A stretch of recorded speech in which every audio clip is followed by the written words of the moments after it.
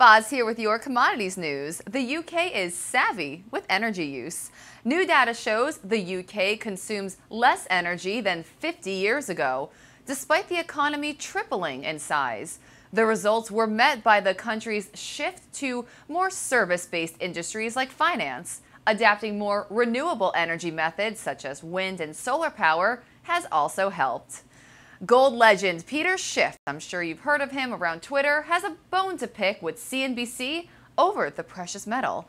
In a tweet this morning, Schiff expressed he thinks the news outlet is persuading viewers to buy Bitcoin over gold.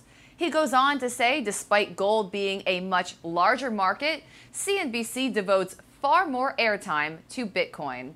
Bitcoin has been back in the headlines after an impressive recovery from January lows. So what do you think? Should CNBC apologize, or should everyone be watching Modern Wall Street anyway? Good luck out there, traders.